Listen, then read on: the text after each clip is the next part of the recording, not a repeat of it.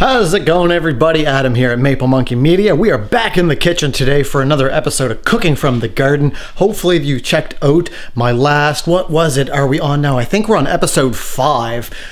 Be sure to check out the previous 4 episodes, lots of canning, and we did stuffed bacon wrapped peppers from the garden. Awesome stuff. Be sure to check those out. Link will be in the description below. Today though, we're getting into a bucket of banana peppers that we have here. So we have coming on 3 pounds of banana peppers mixed in with a couple hot wax. We're not sure the difference between the two, so we'll find it when we eat them, but we're gonna get into doing some water bath canning, getting our banana peppers all good to go. If that interests you, stick along, hit that subscribe button and follow for more. The actual step-by-step recipe and ingredients and everything will be on my Facebook page, Maple Monkey Media. Be sure to give that a follow for behind the scenes footage and all kinds of awesome stuff. All right, let's get into today's video, cooking from the garden. Woo! So the first order of business is obviously pick your peppers and get them all washed up. So we got them washed up. Next thing, we're gonna get them over here on the counter and we're gonna start cutting them up. So the recipe over here is calling for 1 pound of banana peppers.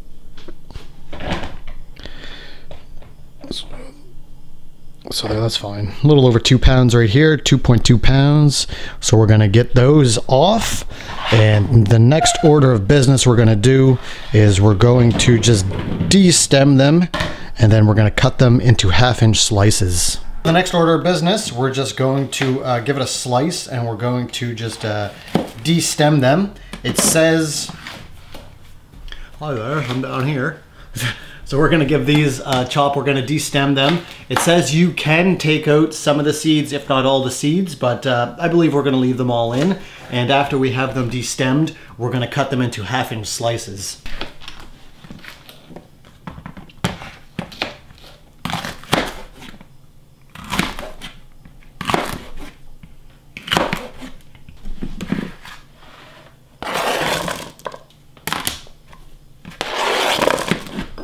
These are the ones that we're gonna try to save the seeds from. So we're gonna try and save the seeds from our peppers here.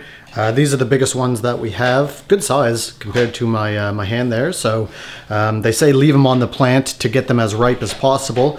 This guy here is starting to turn color. Some of these are banana peppers, some of these are hot wax peppers. Gonna have to tell by the smell, but you won't tell until we get cutting into them. So we'll try to save the seeds for next year because we absolutely love this. And whether or not it's a success, you know, it's yet to be determined.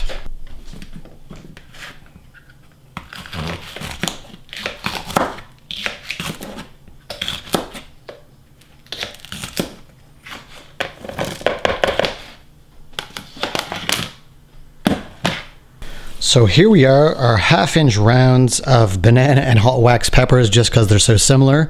And here's the seeds that we're going to be trying to save for the first time from those. So we'll go on to the next task and see what that is. So the next order of business, our peppers here, we're going to fill that with cold water and we're going to dump a bunch of ice in there. And that's going to help keep the peppers crisp for when we're doing our canning.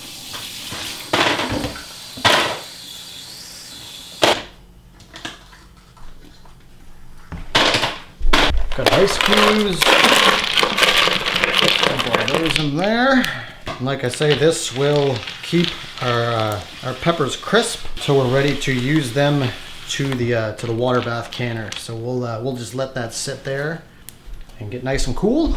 Okay, the next order of business is we got our water bath canner here. After the next step of this, we'll be cooking up our syrup, our sauce, and then we'll get all of our pepper rounds into our water bath canner, and we'll go from there. So we're doing a double batch with this recipe because we have more peppers than the pound that they're asking for.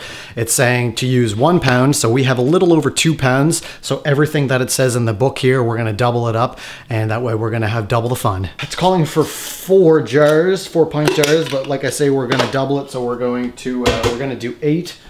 I'm gonna get these into our water bath canner, get those filled, get that to a kind of a rolling boil, and that will decontaminate everything that we need going forward.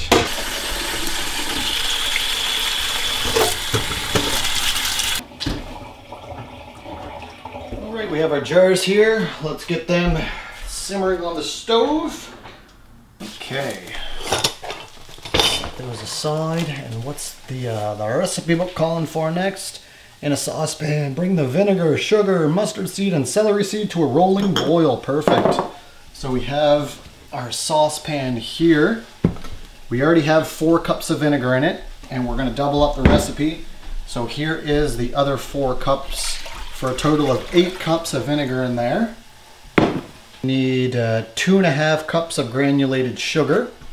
So original recipe is looking for 1 1/4 cups of granulated sugar. But like I said, we're doubling it up. We're doing a double batch here. So we're looking for 2.5 cups of granulated sugar.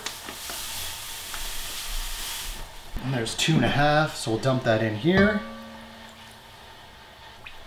There we go. Next, we are going to add in our mustard seed and our celery seed.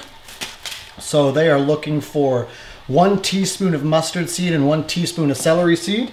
So double that up, and that's 2 teaspoons of each. This is our mustard seed right here. 1 teaspoon. 2 teaspoons. Celery seed right here. 1 teaspoon.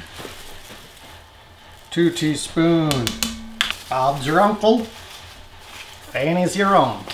What's it say after this? Let's say in a saucepan, bring it up to a rolling boil. All right, we'll do that. Bring this over here. Bring that up, put her on max, get her to a rolling boil. So here's our pickles.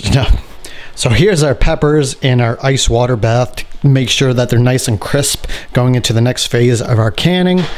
We have over here our jars being decontaminated, almost ready to go. We have the syrup that we just started here. We have it on max, getting that to a rolling boil. Okay, we have our stuff. It is our syrups to a rolling boil. So we'll bring this over here. Ooh, inhaled some vinegar. Ooh. So we have some of our jars decontaminated. We're good. We're going to empty out our peppers and get those into our jars.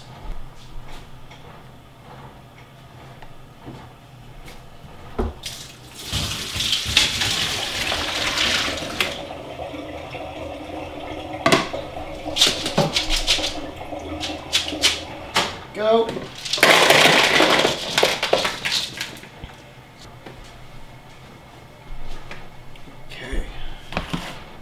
Next order of business is we're going to have to get our peppers into our jars here.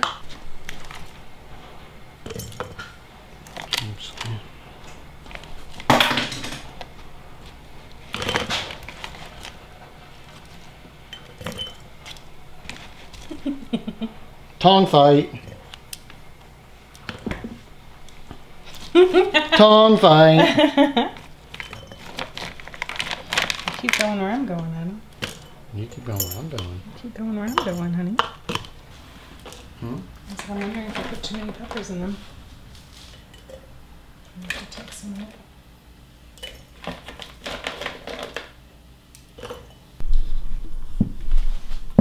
Next order of business, we have our jars still filling up.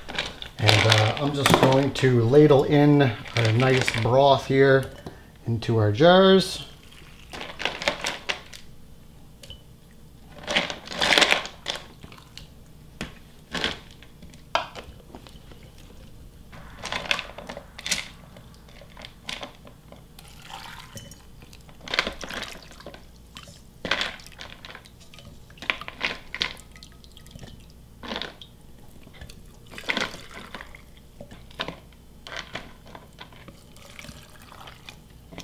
Alrighty, even though we doubled up the recipe, it didn't give us quite enough for an actual true double batch.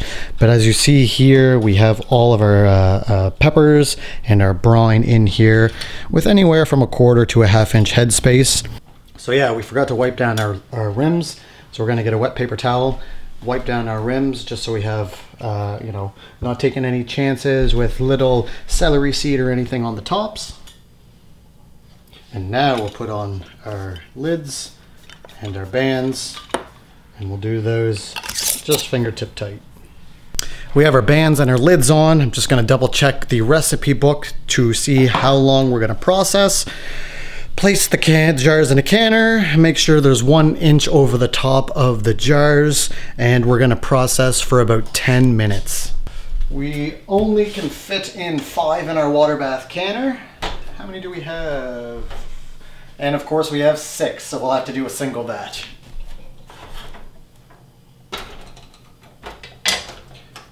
Turn that on high, get that to a boil, process for 10 minutes. All right, we have our jars back onto the stove in our water bath canner, as you can see behind me there, and we're going to bring that up to a boil. Once it's at a boil, we're going to set a timer for 10 minutes, take it out, let them dry, let them cool, and then there's another batch of yum yums for the winter all done. Alrighty, it's time to take these out, I suspect. I don't know. Who knows, eh? So there we go. And we'll just set them aside, let them cool.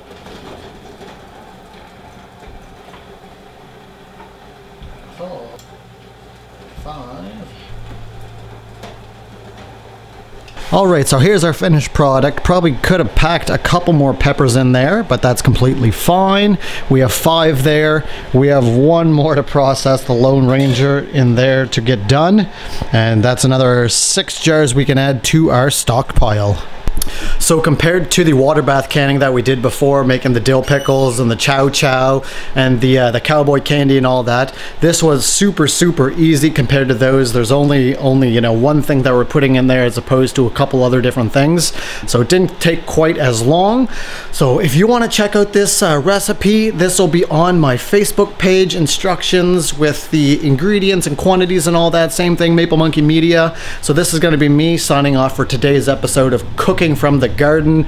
Adam here at Maple Monkey Media, just wishing you a blessed day. Keep that stick on the ice. There is no failure if you keep on going, and your dreams only have to make sense to yourself. God bless, and we'll see y'all next time working on the bus, the tiny house, the cabin, might be at the new homestead, who knows. Stick along for the journey. Super excited to share it with y'all. Woo, woo, woo. Cheers, y'all.